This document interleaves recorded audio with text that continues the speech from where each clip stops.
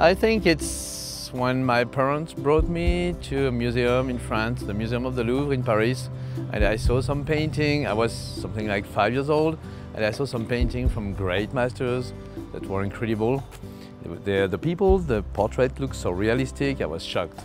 And since this time, I'm painting and trying to reach the same level than the masters I saw in the past.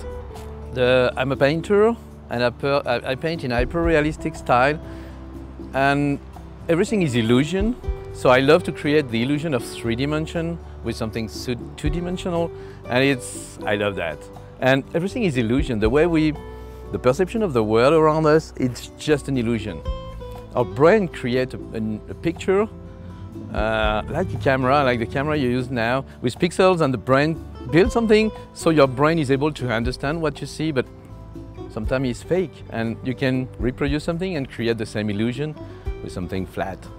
I love to change my subject, and the beauty is everywhere, so I paint everything, portraits, landscapes, and I hate to do the same thing every day. I don't understand people that paint flowers every day or it's boring.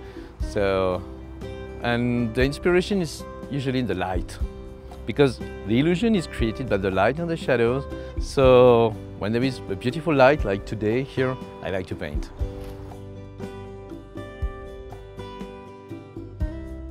I think we need more and more art, and it's great to have these kind of events, because even in school there is no more art.